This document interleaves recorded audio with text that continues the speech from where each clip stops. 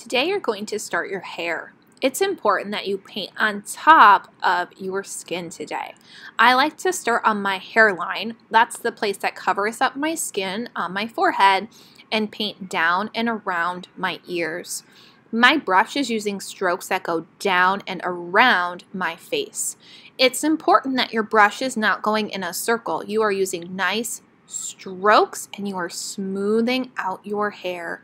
Try not to cover up your ears or your chin. Go slow and careful to stay inside of your lines. Then go back up to the other side and slowly smooth with long strokes going down around your other ear. Go nice and careful because you cannot erase your paint. When I'm done, I should have hair that goes down. If I have long hair, it will go to my shoulders, and my hair should touch my neck in the middle. Put your hair on the drying rack.